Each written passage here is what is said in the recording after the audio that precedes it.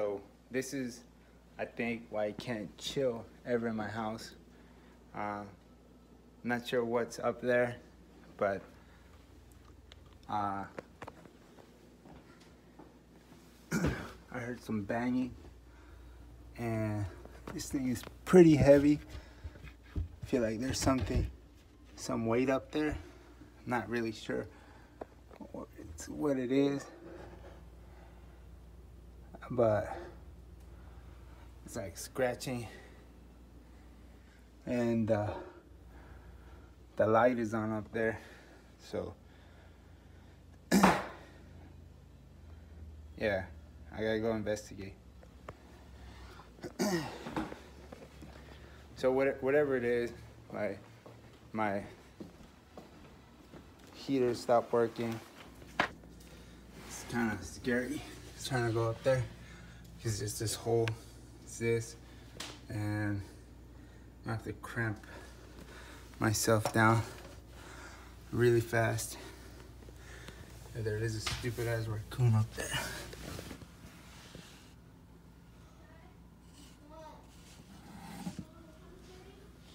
We're busy.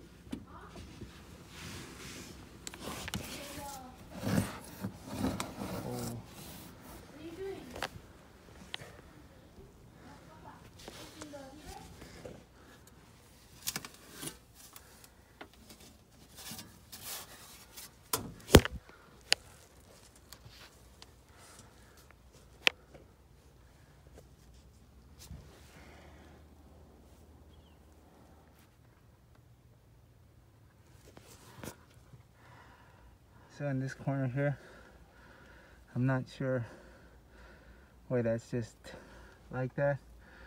I'm gonna check the other corner of the house because I'm pretty sure this goes to the crawl space. That ducking is nothing.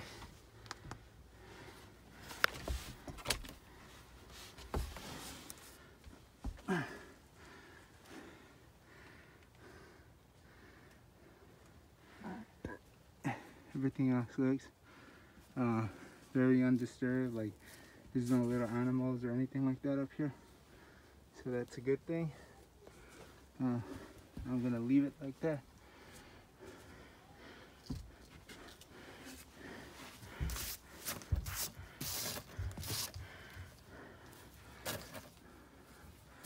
I'm gonna uncover my rat run from here to there so I can have a okay footing, and even then I'm not gonna uncover that much because the mast that I have doesn't offer that much protection.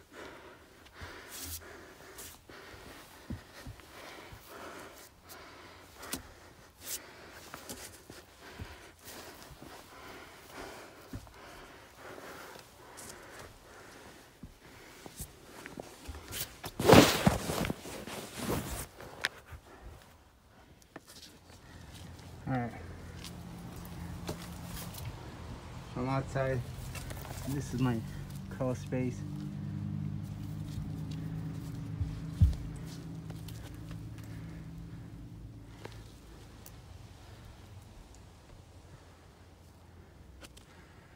Actually, not that bad, but haven't been down here ever, so guess I'm gonna clean this shit up, and then whatever caused that right there, it's full of spiders, and I'm trying to look at my heating.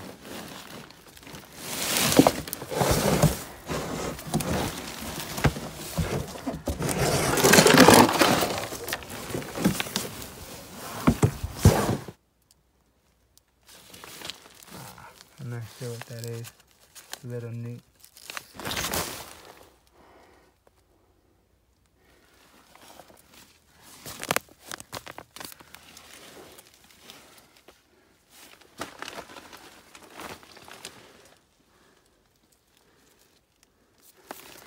Something got into my house from that crevice right there,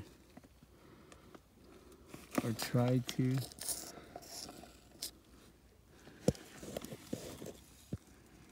can get in, kind of mold this way. Yeah, rats, they do that. So the rat kind of chew a hole through here, made its way up here, and it just died, like right there. Just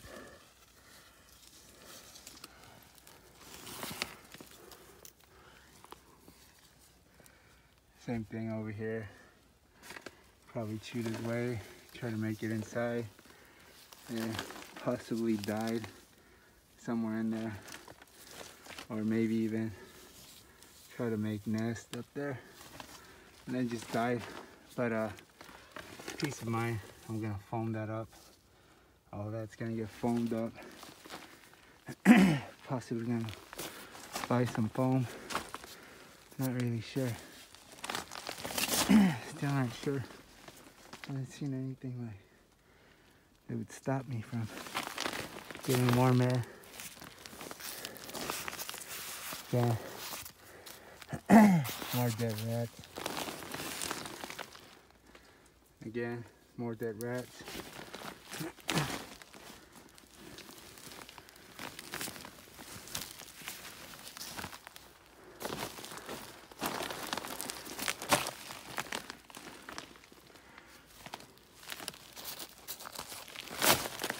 These are more recent dead rats.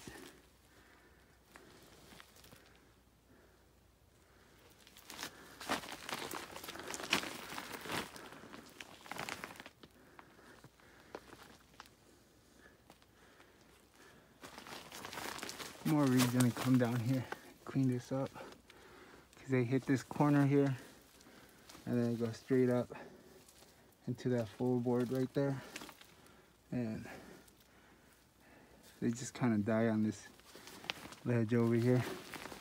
It's probably the warmest.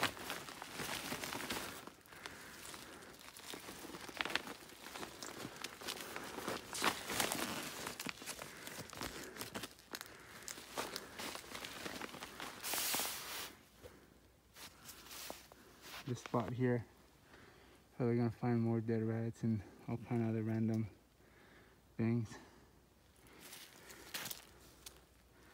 Yeah, it's a lot of dead rats.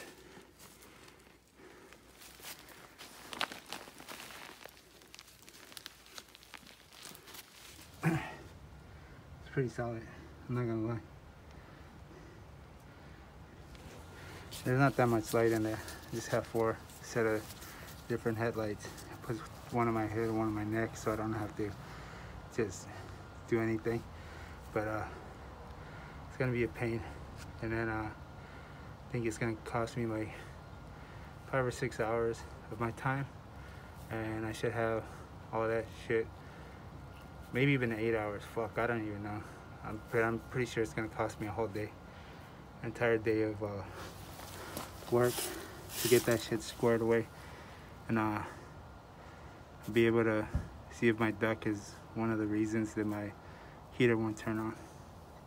Not like, fuck, it's a heater.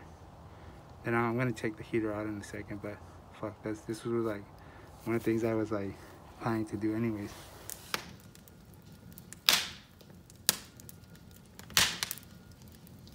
Yeah, so I got a nice fire brewing.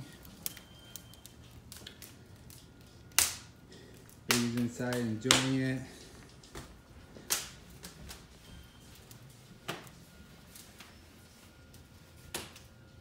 Shit's clean. I don't have to do anything in the front yard today. I got no leaves because I got no giant crazy ass trees. I got that one, but picked up the leaves last week, and that's my only tree. Thinking definitely I'm gonna drop that pine tree so I don't have to worry about that one dropping all those little pine thingies everywhere. But other than that, done. Kids are happy, fire's roaring. It's roaring nice too. That wood's nice and dry. Just threw it in there. Now the backyard, that guy, look at all those leaves that just came out of there. Oh, that shit is there. I'm gonna clean that up. Figure out when my heater's not working.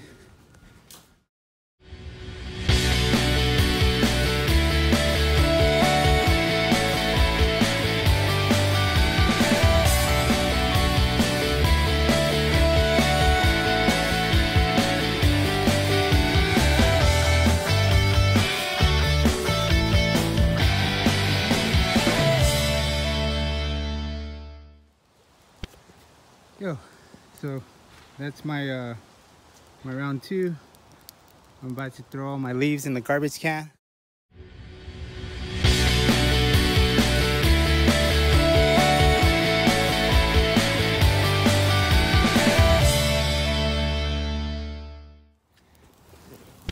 Fire's roaring, yo. Looks nice.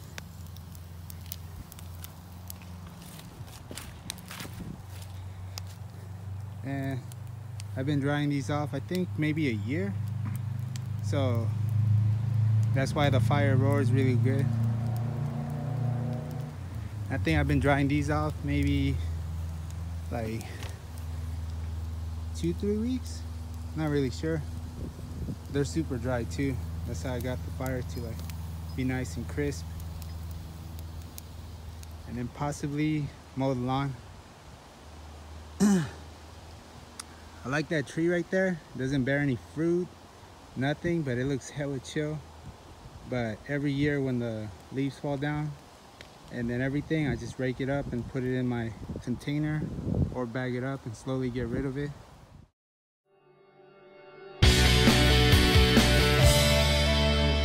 Earlier this morning I was checking out the ducts and everything, and I did not find anything wrong with the ducts. Everything's blowing like right.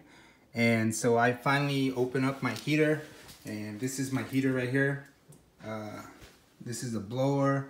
This is everything. I don't know if you caught it earlier when I was pointing down, but I'm gonna go through like so first thing I do is I check my blower here.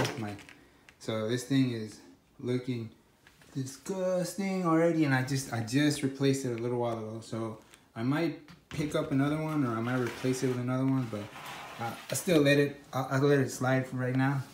But everything looks normal except when I go in here. So I gotta turn off the power, but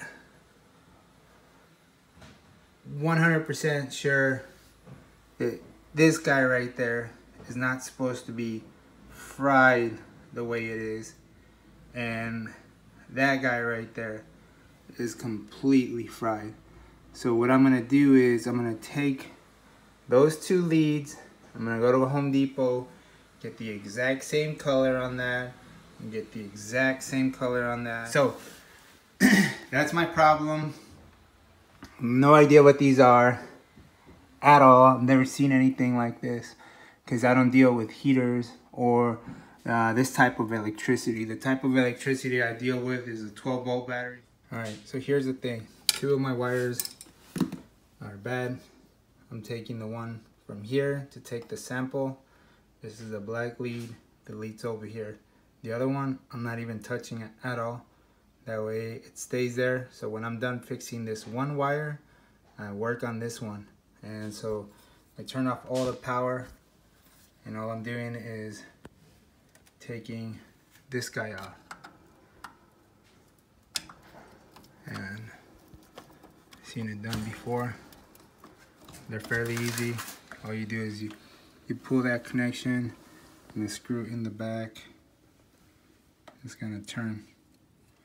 That's gonna cause this one to come straight out. And that's it. It's just meshed in there. So I gotta do is I gotta get a similar cable to this. And then this is a, what is this? 12 AWG 3.1 millimeter. They should also know what connecting piece this is. And then I'll clean that off when I come back as I'm working on it. It shouldn't be that hard to clean off.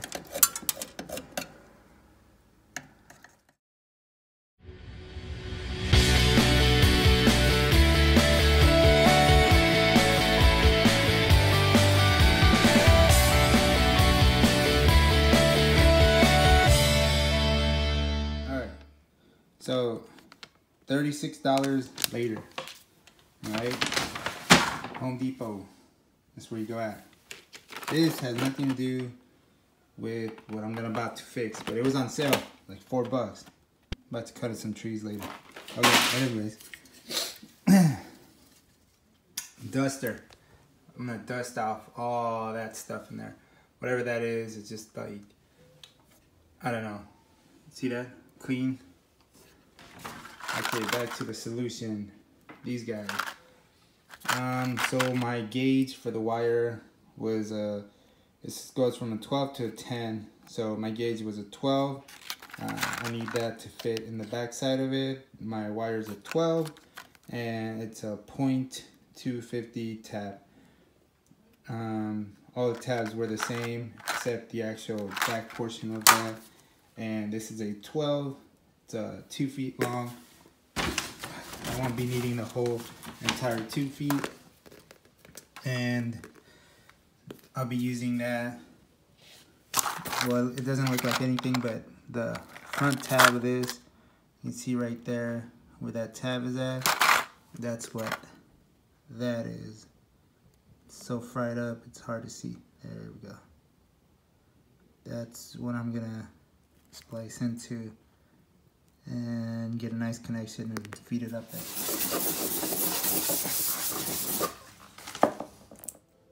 Alright, so this is me like after I vacuumed it, and it looks 100 times better. Almost all the dust and everything is gone. I shot it in combination with this, but this is like afterwards. So wasting this or putting too much of this is like gonna cost you money. So this is around the strand that I want, and I'm gonna give it down about an inch or so more. I'll go ahead and cut it. I did it with the other one. Then I'm gonna do this guy. So you do just spin it a couple times and just pull, and the wires come straight out. And I'm fairly happy with both of my pieces. My 12 is gonna go in here. It's it right there. 10 to 12, and give it a solid smash.